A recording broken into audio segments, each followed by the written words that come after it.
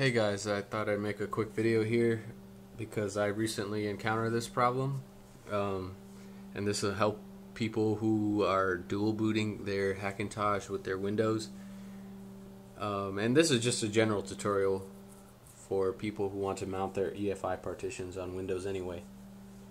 So basically what happened with my computer was I was trying to edit my Clover boot entries on my config.plist. I wanted to hide unnecessary entries like the recovery partition, and there's a secondary partition that shows up for Windows which doesn't even which I don't use to boot Windows anyway. So I wanted to get rid of those extra entries, and you know, I'm not good at editing Clover and stuff in general, so I basically messed up and hid my EFI partition. And somehow, basically what that did was, anytime Clover would boot up, only my Windows partition would show up as boot options. And obviously, like I said, I'm not good with Clover, so I tried to edit the boot entries that show up using the Clover UEFI shell, but it didn't work for me, and I was getting frustrated anyway, so I just wanted a quick fix. And I tried the USB installer of Hackintosh to boot from that, to make that boot my hard drive, and for some reason it wouldn't boot anyway. So this basically saved my life because it was getting frustrating, and I didn't want to go through the hassle of like trying to plug my hard drive in externally into another computer and then editing it or whatnot, or reinstalling OS X on a separate partition to edit the boot partition of my existing install. So it just wasn't worth it. So this is a quick fix for people who want to edit EFI partitions on their Windows side.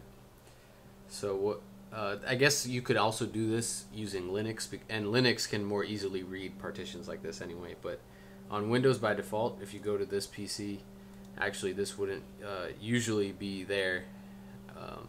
The EFI partition does not show up by default. It was just because I had done it before it shows up. But basically, this won't be here, so I'll just show you how to mount it. So basically what you want to do is you go to your command prompt. You can either go to start and type in CMD, or in my case I have a desktop shortcut. But what you want to do is, before you launch it, you right click and click run as administrator. So after you have it loaded up as admin, you type in disk part, actually it's one word, part, and wait for that to load.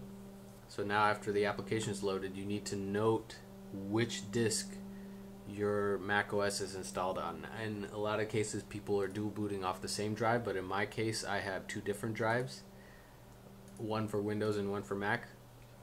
So in this case I need to figure that out. So what I did was I type in the start menu, disk management, and then just load the first option. It'll say control and manage disk partitions, or something along those lines, and basically this will show you your disks and partitions on your computer. So in my case, I know from my setup is that disk 0 is my Mac OS install, disk 1 is my Windows install. So basically I'm going to want to note the number disk 0. So next, and we go back to the command prompt here with this part loaded, and we type in cell disk 0. It'll say disk 0 is not selected. Next thing you want to note is basically the order of the partitions here. So in my case, the EFI partition is the first one, and in most cases it usually will be the first one. So that's number 1, so that's the number we're going to use, 1. So next we select the partition, we say cell part 1. Now it'll say partition 1 is selected. Next we type assign.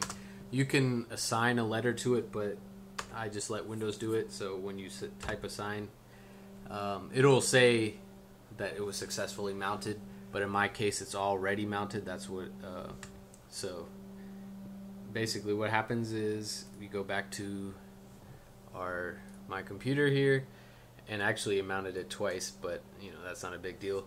So the next problem that you run into is that Windows does not let you read it, and I've read some people saying that you can basically exit Windows Explorer and then relaunch it as an administrator, and that will let you get past it. But in my case, I don't know, I couldn't get it to work, and I didn't feel like fussing around with it. So here's my solution: is to download this free application called Explorer++.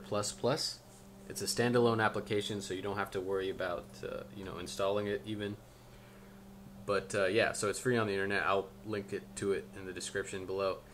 So the next thing you want to do is right click it and also run it as administrator. You click yes to launch it, and it's already there. But yeah, so this is what it'll show up on your home screen here. So you want to navigate to this PC, and you click your EFI partition, which has now been mounted, and then from there you can navigate as normal. You go to the boot, and then you go to Clover, and in here you have your config.plist.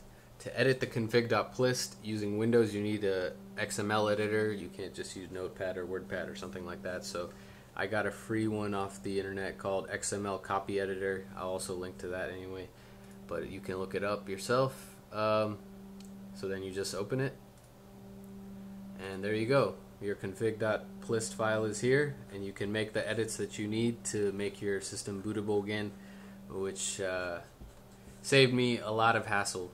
So I was able to delete the edits that I made to config.plist, and my system was then bootable. So just a quick video for you guys, and I hope this helps you guys, and let me know what you think, and thank you. Bye.